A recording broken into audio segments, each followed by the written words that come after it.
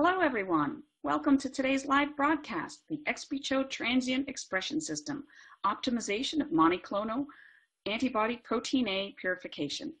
I am Brenda Kelly Kim of LabRoots, and I'll be your moderator for today's event. We're delighted to bring you this educational web seminar sponsored by Gibco, part of the Thermo Fisher Scientific family. For more information, please visit www.thermofisher.com/proteinexpression. We have a few important announcements before we begin. This webcast is designed to be interactive, and we encourage you to ask questions during the event. You can submit your questions by typing them in the green Q&A box, which can be found by pushing the green Q&A button. We'll try to answer as many of your questions as we can. You can enlarge the slide window by clicking on the screen icon in the lower right-hand corner of the slide window. If you have any technical problems viewing or hearing this presentation properly, please click on the support button in the lower right-hand corner of the slide window. Top right-hand corner of the presentation window, excuse me. I would now like to introduce today's speaker, Lina Mpanda. Lina Mpanda is a research scientist in the Life Sciences Solutions Group at Thermo Fisher Scientific in Frederick, Maryland. While at Thermo Fisher Scientific, Lina has served as a technical lead for new product development efforts for products utilized in downstream processing of therapeutic proteins and is currently supporting development and post-product launch efforts for products used in cell biology applications upstream. Lina's work specifically focuses on analytical characterization and purification of therapeutic proteins. She received her Master's of Pharmaceutical Science degree from Northeastern University, Boston, Mass., and her undergrad degree from Sacred Heart University, Fairfield, Connecticut. I'll now turn it over to Lina for her presentation.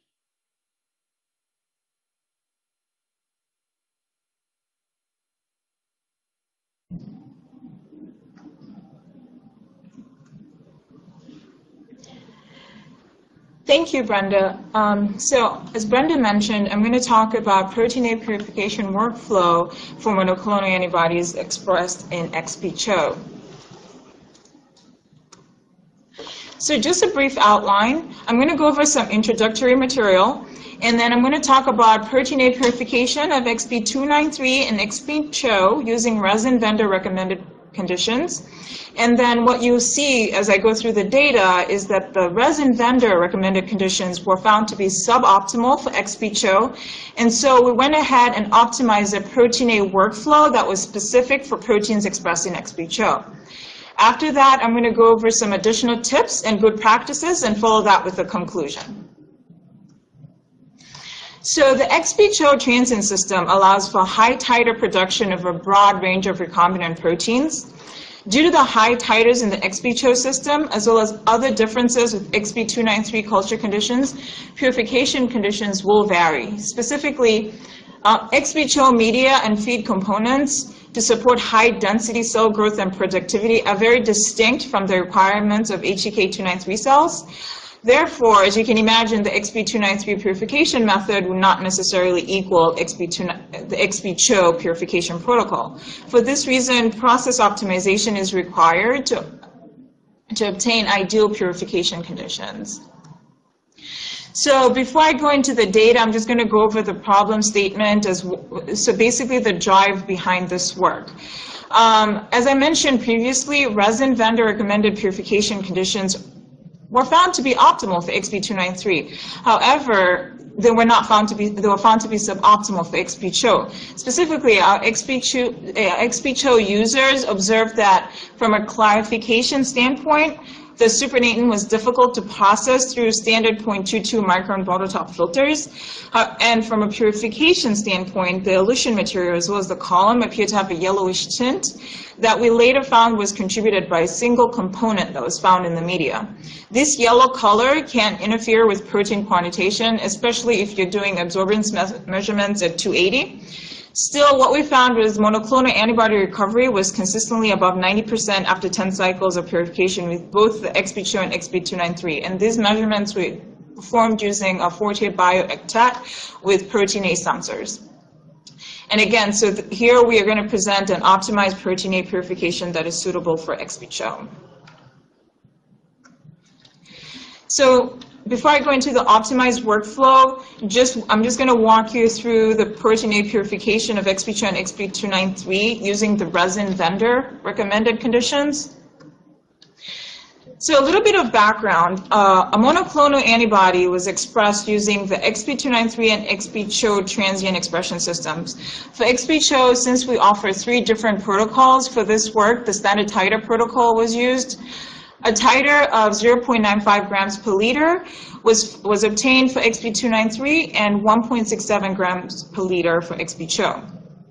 The product was then purified using the purification protocol as described in the MAP Select Sure Resin Handbook.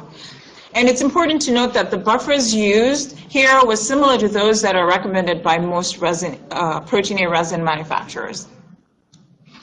Here we have a schematic of just a general overview for the purification workflow. At the top left-hand corner, you find the clarification procedure. So what we did to clarify the supernatant was we centrifuged the supernatant to pellet the cell debris. Following that, we filtered the supernatant with a 0.22 micron filter. And these were your basic research filters that are vacuum bottle top filters that are pretty much the worst case scenario that you're going to use in R&D. They are better filters that are meant to filter crude supernatant. After clarification, we went ahead and determined the load conditions. For our load conditions, we loaded 80% of the dynamic binding capacity C5. For this particular column, this equated to 28 mg of antibody per mil resin. And in terms of the ACTA method for purification, we did a 5 CV equilibration with 20 millimolar sodium phosphate and 150 millimolar sodium chloride. We then loaded the protein at 28 mg antibody per mil resin, as I previously mentioned. Following that, we did a 5 CV wash with equilibration buffer, and then a 5 CV elution with 0.1 molar sodium citrate. Following this, we then neutralized the conditions with the equilibration buffer and did a 5 CV post-elution wash with the equilibration buffer, which is the 20 millimolar sodium phosphate plus 150 millimolar sodium chloride. Following that step, we then went ahead and sanitized the column with 0.1 normal sodium hydroxide with a contact time of about 10 minutes. So here we have a ExP293 protein A chromatogram. On the left-hand side, on the lower left-hand side, you see the equilibration phase. That's a nice flat baseline. After that, we move into the sample application phase where you see breakthrough of your HCPs. Those are the proteins that are not binding onto the protein A ligand. Following that, we wash the column with that same equilibration buffer, and then we get our elution peak and we collect our elution material, and then we neutralize the column again with the equilibration buffer, and we do a systems clean in place with sodium hydroxide.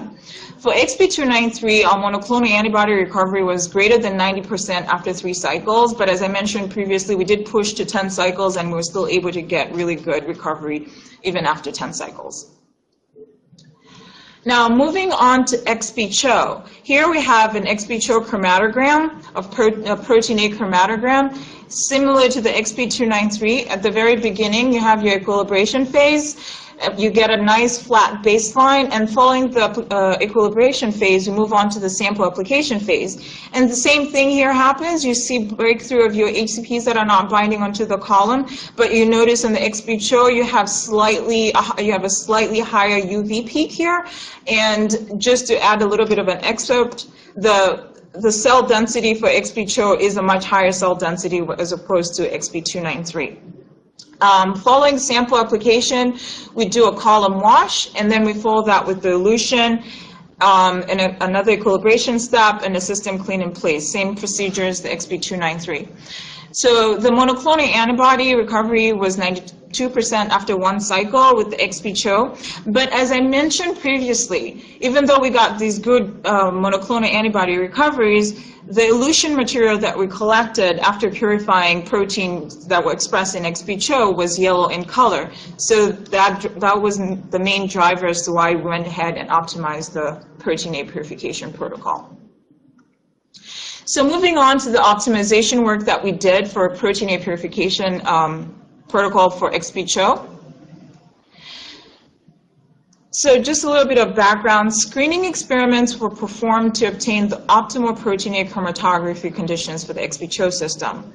A custom DOE was designed to determine factor importance and the interactions among them.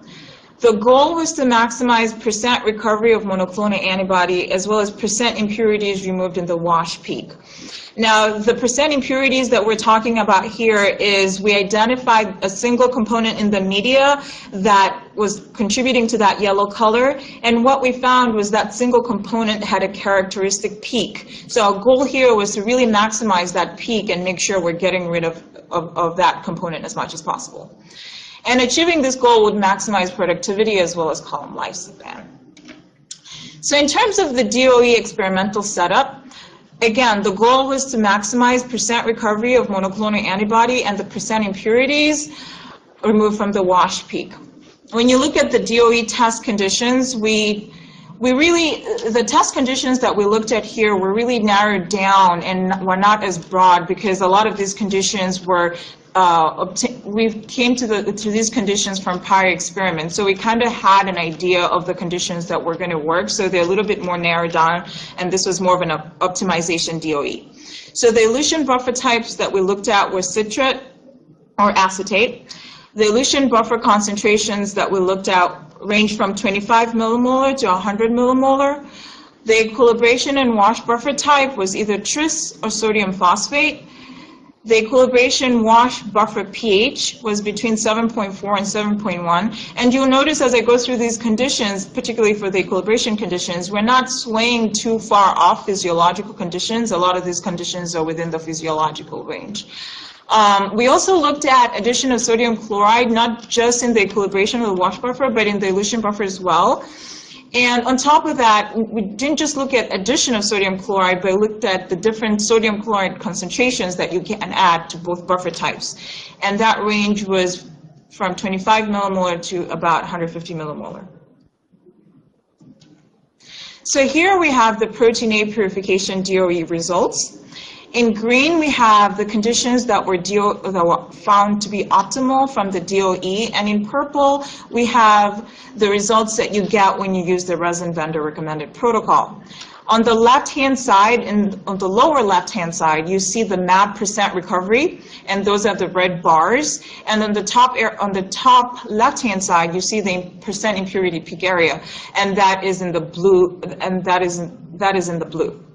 And so really what we're looking for here is to get really maximal performance from both perspectives. We really want to get that high monoclonal antibody recovery, and we also want to get high percent peak area to completely remove those peak impurities. And those are the bars that are highlighted in green. Now, if you look specifically at the impurity removal model, this model found 3 factors that were significant. And the 3 factors that were significant to the model were the wash or the equilibration buffer type, the wash buffer concentration, and sodium chloride buffer addition. So if you were to choose the optimal settings, and really the optimal settings, if you look at the prediction profiler, are where the red vertical and the bar and the red horizontal bar intersect. And for tris, that was 25 for the wash or equilibration buffer, that was 25 millimolar tris plus 25 millimolar sodium chloride. And for the and for the elution buffer, that was an extra addition of 87.5 molar sodium chloride. If you look at the monoclonal antibody recovery model on its own, again for this model, 3 factors were significant to the model. Those 3 factors were wash buffer concentration, elution buffer concentration, and sodium chloride concentration. For the optimal settings, for the elution buffer, 25 millimolar elution buffer was found to be optimal. For the sodium chloride concentration, that was 87.5 millimolar sodium chloride, and for the wash buffer, 25 millimolar. What you notice here is the concentrations were a little bit more important. When you look at the elution buffer, whether you use citrate or acetate, that didn't seem to impact the model very much, but the concentration was more of a significant factor. The same thing for the wash buffer. So if you put the 2 models together and really try and find the optimal conditions where you get not only good monoclonal antibody recovery, but complete removal of that impurity peak that we're trying to get rid of that is causing that yellow color, the optimal settings ended up being 25 millimolar tris plus 25 millimolar sodium chloride in the load and wash buffer, 25 millimolar elution buffer with 87.5 millimolar sodium chloride. And then here we see the protein A chromatogram that really then shows you what that impurity peak that we're talking about is. So if you look at the top chromatogram, what you see is the vendor recommended condition. And if you look at the peak, it's a little bit more broadened compared to the D optimal condition where you get that really nice sharp peak. And when you look at the post-elution wash impurities, you see two peaks. It's really that first peak that we found that was characteristic of that single component that was causing the yellow color. But also you notice that when we do a system clean in place, we also get more removal of the overall impurities that are stuck on the column. So moving on to the qualitative results. What we observed with the optimized protocol was that from a clarification perspective, we really needed to add a pre-filtration step. So the supernatant was pre-filtered with a 0.45 micron filter prior to that 0.22 micron filtration step, and that really resulted in easier filterability. But as I mentioned before, these were vacuum bottle top filters that we're using, and these are really the worst case scenario that I used in R&D. Much better filters like depth filters can be utilized, and they could potentially provide some ease in terms of filtration. In terms of the wash and equilibration conditions, we went ahead and increased the wash from 5 column volumes to 10 column volumes, just to make sure that you're really getting that UV to return to baseline before you move to the next purification step. The next thing that we noticed is after we used this optimized protocol, the elution material no longer had that yellowish tint. It was clear as you'd want to expect from a typical protein A elution. Also, the wash buffer was also able to strip the column of any remaining impurities. The other observation was monoclonal antibody recovery for the optimized protocol compared to the suboptimal method was comparable. However, long-term column performance can be affected with the suboptimal method. So here we have a general schematic of the optimized protein A workflow for ExpiCHO. On the top left-hand corner, we have the clarification. And again, we did the same thing with centrifuge the supernatant to pellet the cell debris. What we did differently here is we went ahead and pre-filtered the supernatant with a 0.45 micron filter. Following that, we then filtered the supernatant with a 0.22 micron filter. For the load, we loaded 80% of the dynamic binding capacity, the C5. And for the purification, for the active purification protocol, as I mentioned previously, we went ahead and increased the number of column volume washes that we were performing. So instead of 5 CV equilibration, we went ahead and did a 10 CV equilibration. We loaded the protein at 80% of the C5. Then we followed that with a 10 CV wash with the equilibration buffer, a 5 CV elution, and then a 10 CV post-elution wash with the equilibration buffer as well, and then sanitize the column with 0.1 normal sodium hydroxide. And the contact time here was about 10-minute contact time. And here we have the MAB recovery over multiple cycles when you use the optimized protein A purification method. And really the take-home message here is that we were able to obtain good monoclonal antibody recoveries over multiple cycles with the optimized protein A purification method. So here I have some additional tips and good practices. So due to the differences between ExpiCHO and ExP293 expression system componentry, it is really important to ensure that the column is thoroughly washed and the UV has returned to baseline. As I mentioned previously, that was the main driver to move from a 5 CV column wash to a 10 CV column wash. And also one thing to keep in mind is the system void volume versus the column volume, especially when you're using the smaller 1 mil columns that sometimes GE provides. To ensure product purity, load no more than 80% of the C5 of a column. And again, this is mainly because due to the high titers for many proteins that are expressed in the ExpiCHO expression system, it is important to obtain a tighter estimate in the crude supernatant. And this, we've seen this with customers where they've actually lost some protein because they used a protocol that was designed for a different expression system, and then they got higher titers with the ExpiCHO expression system. So it's really very important to check the titers of your protein in the crude supernatant prior to loading onto the column. Also, to avoid contaminant buildup, reversing the flow direction is recommended to help flush out particulates and to prevent contamination of the lower part of the resin bed. So, in conclusion, the purification conditions recommended by most Protein A resin manufacturers appear to work well for the XB293 expression system. However, they did not provide optimal results for the ExpiCHO expression system. An optimized protocol has been presented that shows improved performance compared to the vendor-recommended conditions. The optimized protocol ensures longer lifespan, thus reducing overall costs. And testing is currently ongoing to evaluate reducing the concentration of that component to improve both the filterability and the Protein A purification aspect.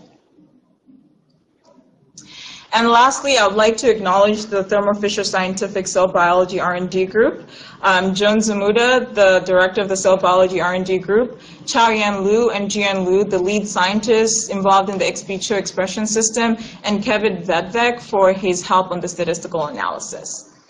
And at this point, I will take any questions.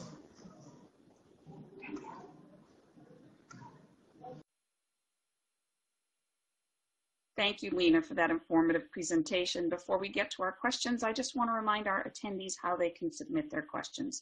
Questions can be submitted by typing them into the Q&A box, which can be found by clicking on the green Q&A button in the lower left of the presentation window. And we do have one question. An attendee asks, what is the ultimate total MAB purified and how scalable is the purification? So for the experiments that we were running, the cell culture shake flasks were 125 ml shake flask, 30 mils of protein that was loaded, and the titer was about 1.67 grams per liter.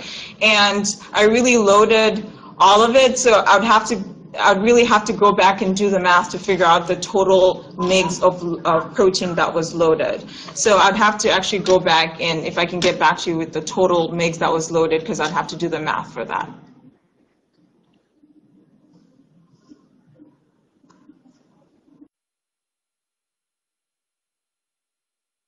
Okay, thank you for that answer. In the meantime, while we're waiting for more questions to come in, do you have any other just general comments for our attendees on this topic or anything else you'd like to say? No, just that we're actually currently working on a Protein A purification protocol that we will be we're working on submitting the Protein A purification protocol to our customers, whoever our customers are that are going through challenging who are going through a challenge when they're purifying their protein. So right now we're working on drafting a Protein A purification protocol that should be available that we can submit to our customers.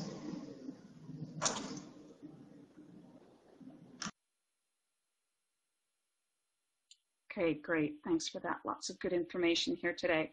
We do have another question in our queue. An attendee asked, you used UV for checking the purity. Is UV good enough? Are there any other systems you would recommend to confirm purity?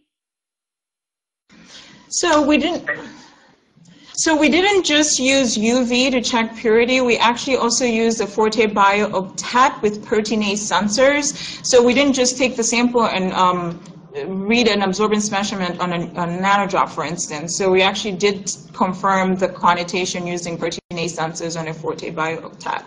So that was a secondary measurement that we did.